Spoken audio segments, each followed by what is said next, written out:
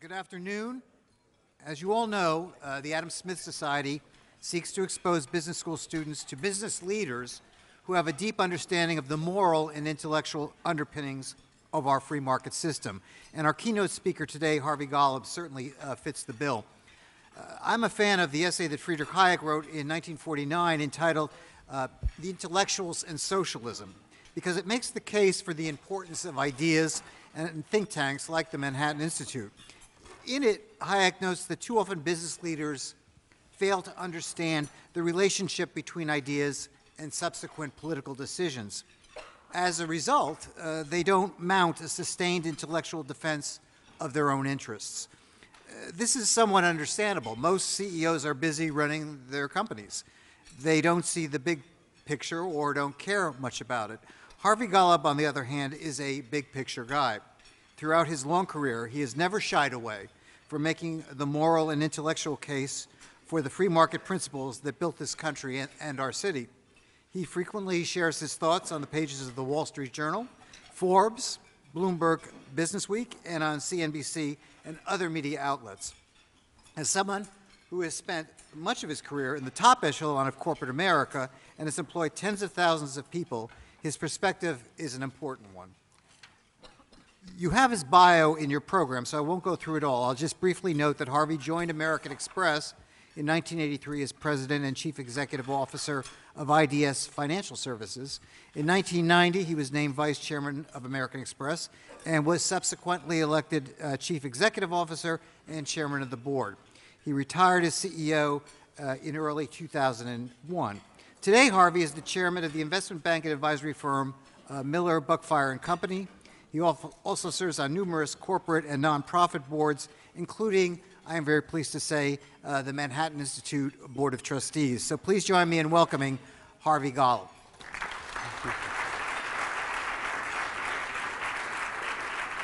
Thanks, Larry.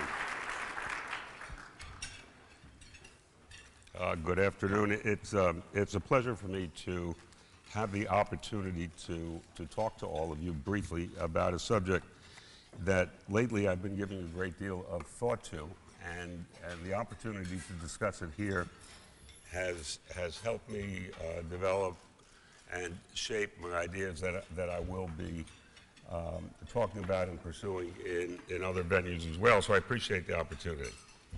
I listened this morning to the teams that were up for who's the best or the newest or something for the Adam Smith Society, and I realized the number of connections that I have. I'm one of the teams from Stern School. I'm a graduate of Stern, and I've probably given 40 lectures at Stern. There was a team from Columbia. My daughter graduated from the Columbia MBA program and is here today. There was somebody from Brandeis, and my youngest son graduated from Brandeis. And he tried to start a Republican club at Brandeis, and I think they found 4 students that were willing to join. Now, that's not the business school, that's the other school. And in addition, I invited one of my grandsons. I have 6 grandsons, 1 granddaughter. I can't produce daughters as well as I can sons, apparently. And I brought one of my grandsons, who is a budding conservative, and he and I will have a little bit of a dialogue to discuss these ideas. So his name is Luke Hayes. Luke, come on up.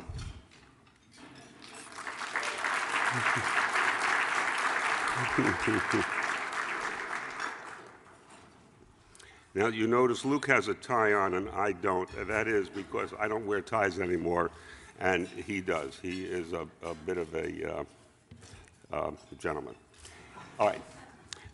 I'm a conservative. Yeah. And I understand you think of yourself as a conservative. Yes, I do. Wait, let me ask you a question. Okay. I don't know what the answer will be. I know what the question is. I was about to say, I know why I'm a conservative. Now, what is it about conservatism that you think you believe in? Why are you a conservative? So I think that I'm conservative because I believe that we should give more power to the people and less to the government, so limited government. Why? And Why? because the people they actually make the decisions, and they can vote on officials. Okay. So I think that it's fair to give the people more power, because it would make our country a true democracy instead of a democratic republic. Okay. Well, okay.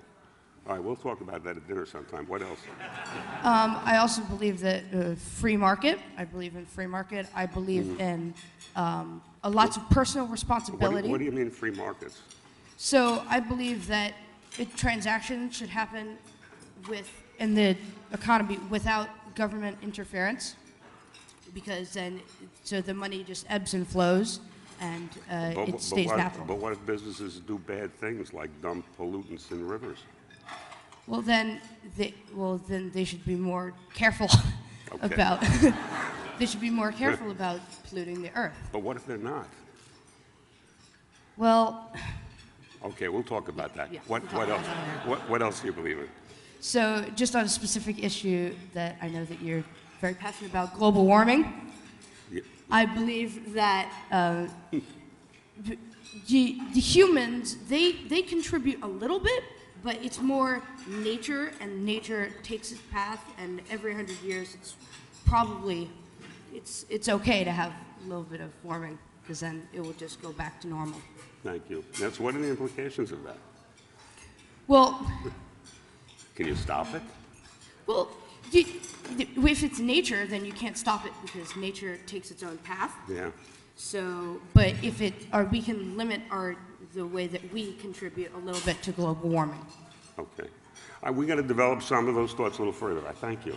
Okay. Thank you. You can take over.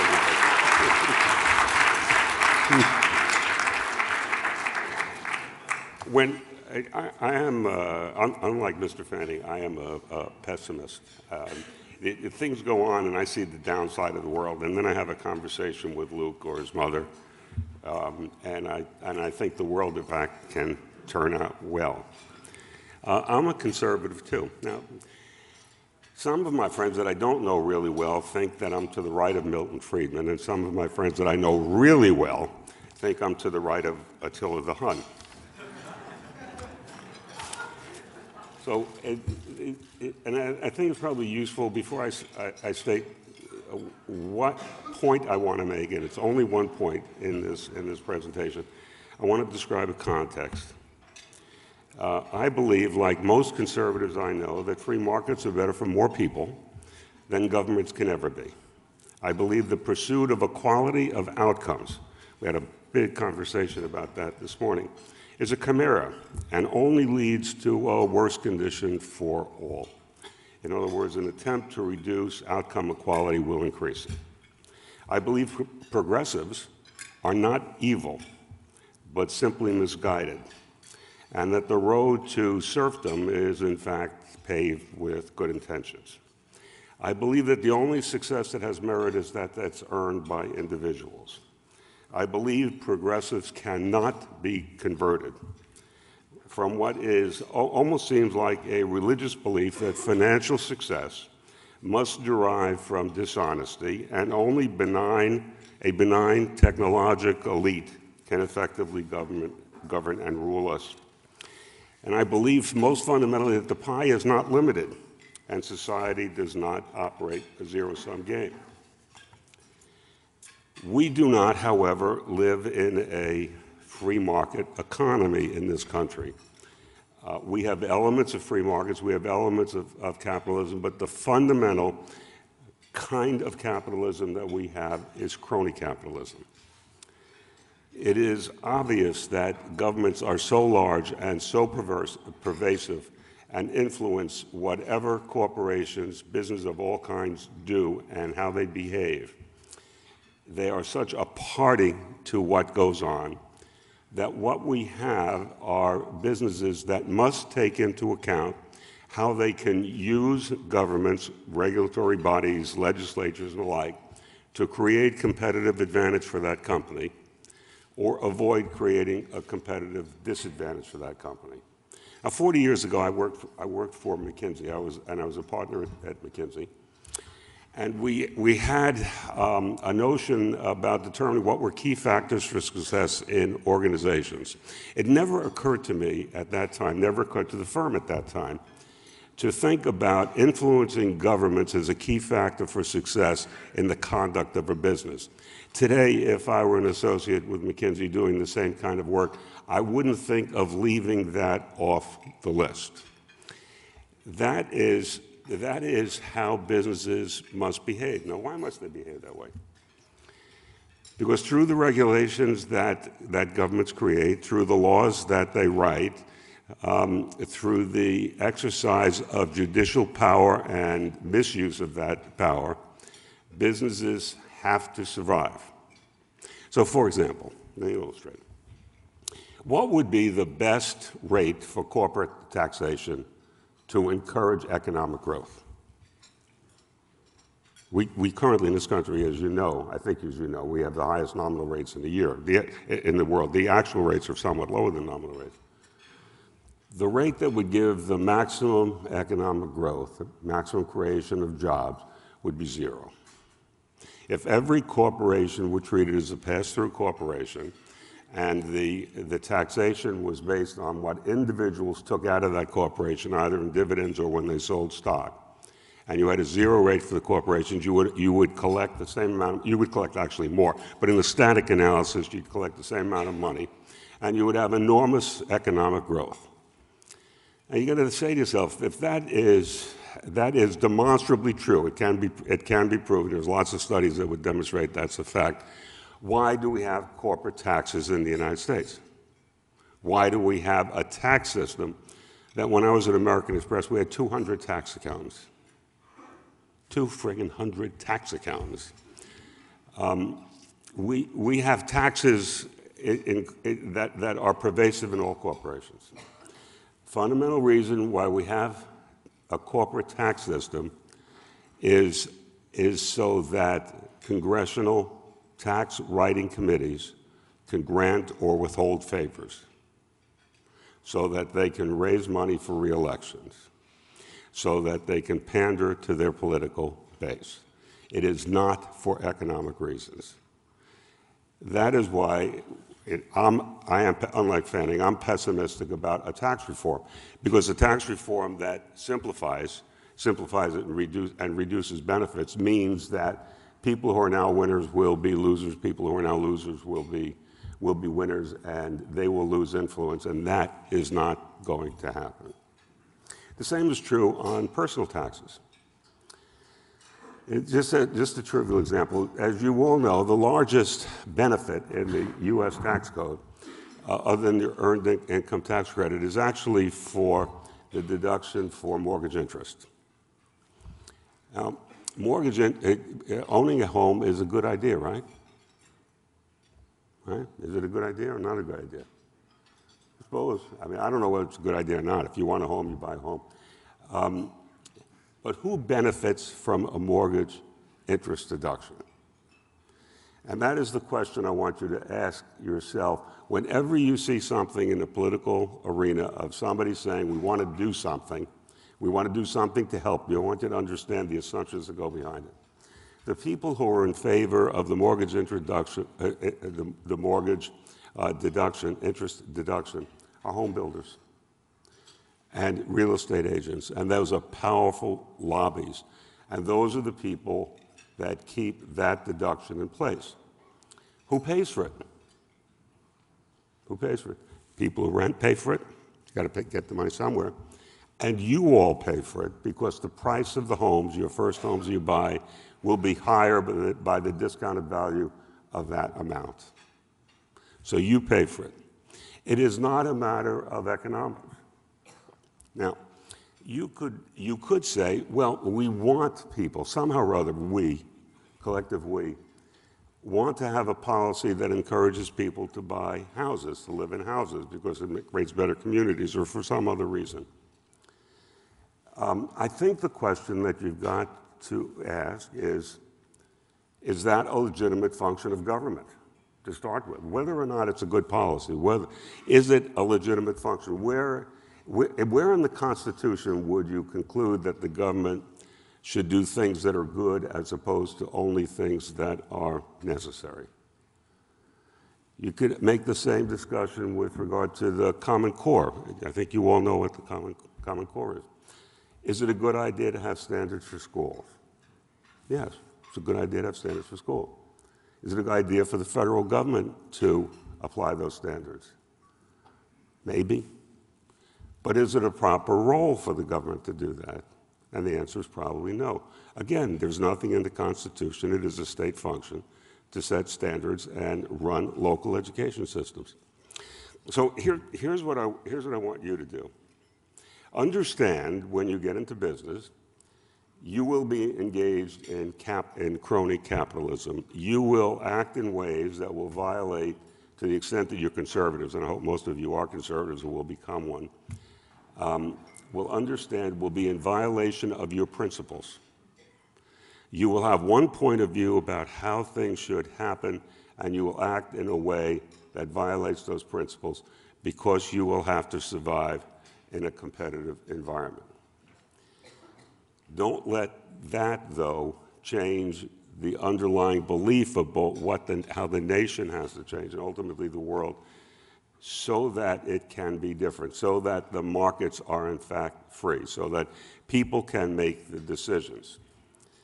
Because at the end of the day, all of history has proven this: government institutions can never, ever, conceivably be efficient and effective.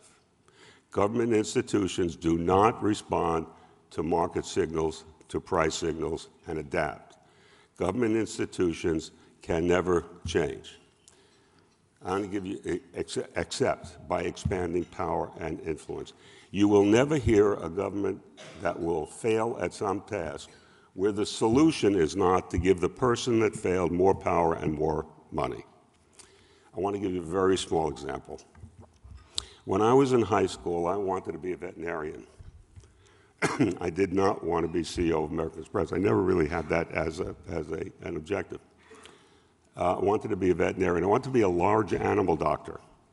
So I wanted to work I was in New York, and I wanted to work upstate New York as a large animal doctor. To become a veterinarian, you go to a veterinary school. At that time, there were 14 in this country, mostly land-grant colleges. The best was Cornell, so I wanted to go to Cornell. Cornell Agricultural School was the way to get in.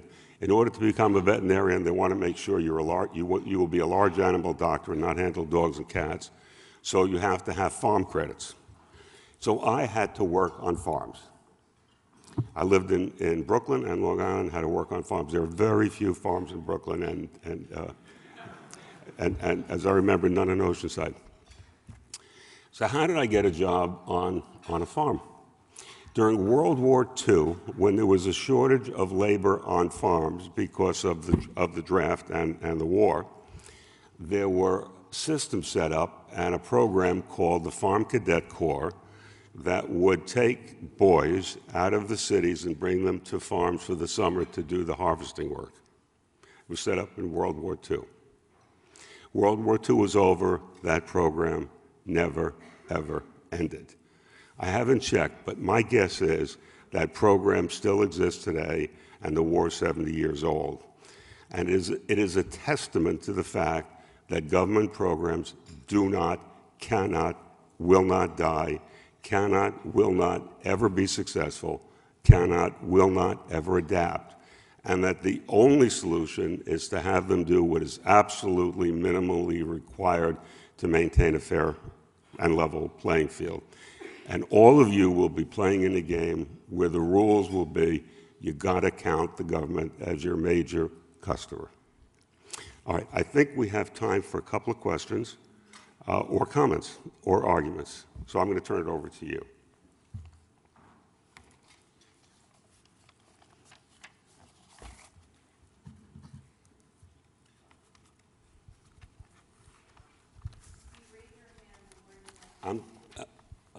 I'm sorry. I can't hear.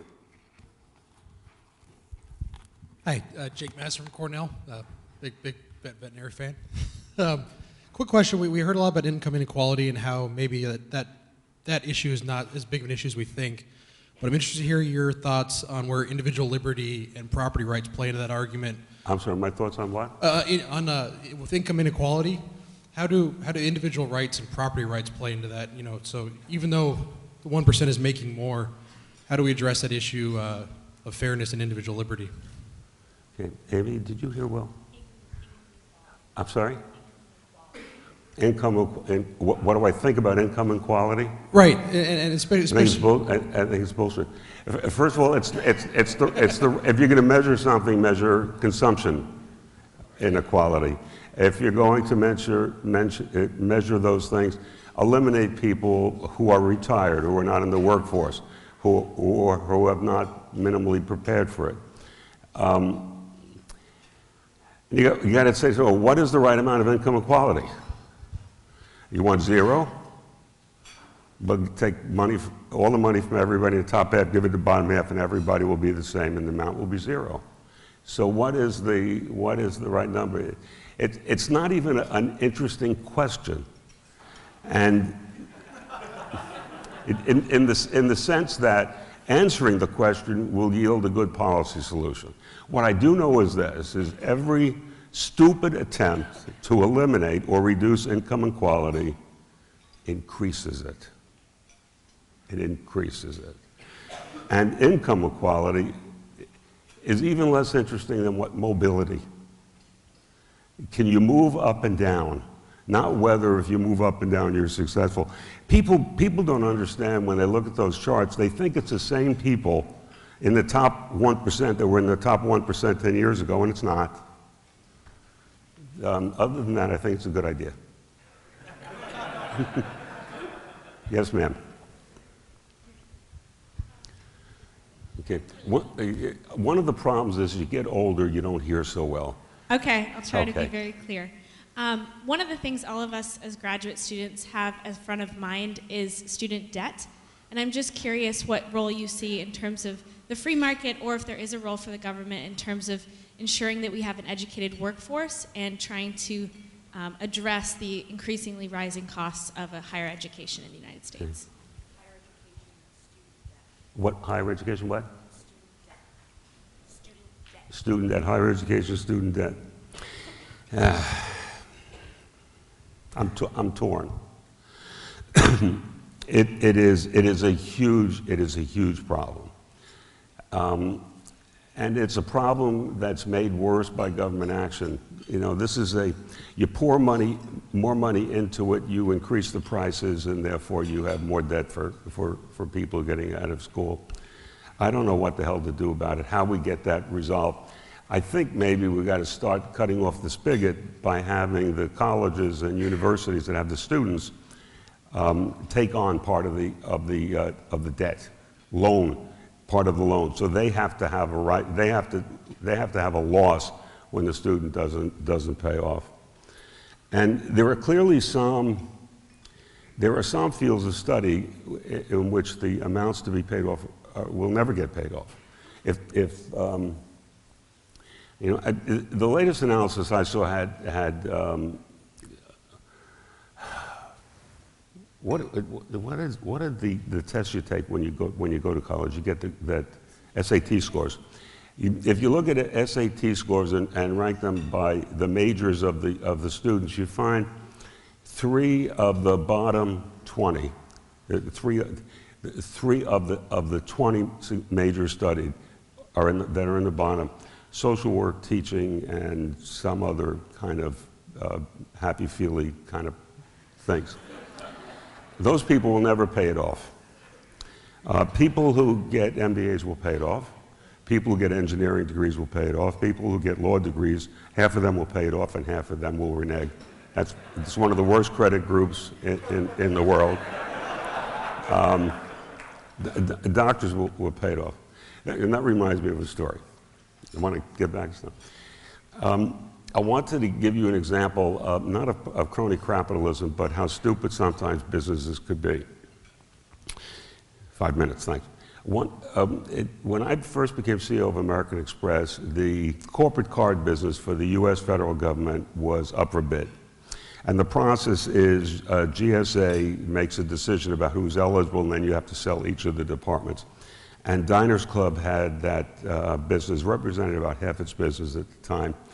And I concluded that I wanted American Express to get that business and crush Diners. So I instructed our people to negotiate and get a contract that got us that business. We were going to get the business. Now, what's interesting about credit cards, and the government required this.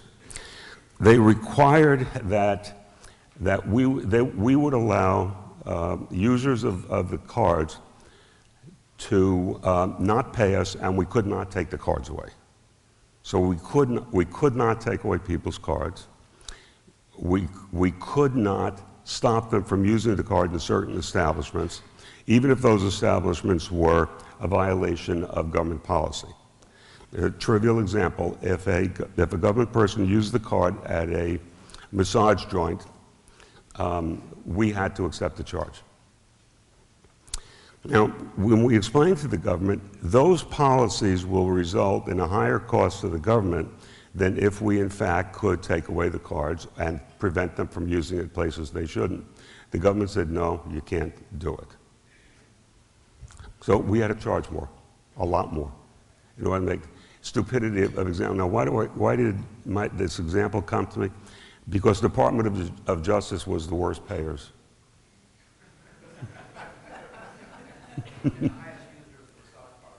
I don't know that. I don't know that. I don't know that. I do know what the credit losses were, and they were the highest, and the court system was up there with them. Other questions? Yes, sir. There were two hands up. Either one. Hi, I'm John Greco from the Stanford Graduate School of Business. You spoke a bit about how governments cannot change or adapt at all. Do you think that that's just a function of a Republican democracy, or do you think that that's a trait of all governments? And if so, could you explain that? I think it's a trait. The question was, do I think governments can adapt? Is it a trait of a republic, or is it a broader trait? I think it's a trait that exists in all governments which do not have to operate in a competitive environment. And governments do not operate in a competitive environment. They have monopolies over everything they do. So, I'm not aware of any government that has been able to adapt on its own without some kind of exogenous force. And the exogenous force to make a change has to be severe. I mean, you could see that in the current environment. You could see it in Greece. The whole idea of a euro is really a very bad idea, and Greece illustrates it. You can't have Germany and Greece in the same monetary unit with such vastly different differences in productivity. So you've got Greece, who cannot ultimately survive in the eurozone unless the Germans continue to support them forever. They may do that, but Greece is willing to default, essentially willing to default on the debt if they won't be supplied with more money. But they will not change. They will not change. They will not change their labor laws. They will not change their tax laws. They will not change their social safety net. Wait, I'm done. Oh, one more, she said. Yes, sir. Thank you. I'm Brian Shao from Yale University. So, assuming we all agree that that government isn't the solution, but you also concede that you can't convince the progressives in seeing this perspective, what actionable way do we have to move the world in the direction that we're looking for, to move towards a world where people accept that government shouldn't be the solution, that we should look to private enterprise and markets to find solutions?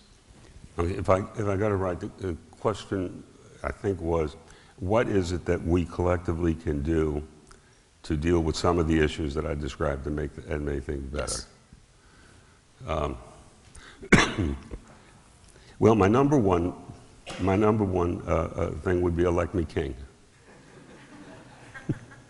and I would use a course of force to change things before I convert it to a democracy.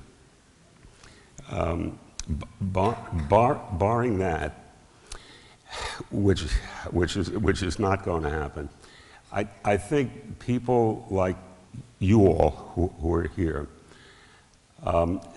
need to get as much of an understanding about the benefits of free markets and the arguments for free markets as best as you can, so that you can engage in processes on a local basis that will influence political bodies to move. I don't think that there's big things can be done. The things like Manhattan Institute does, which is try to get Adam Smith societies in all the universities in the country that have at least graduate business schools. My daughter wants to have programs like this in middle school.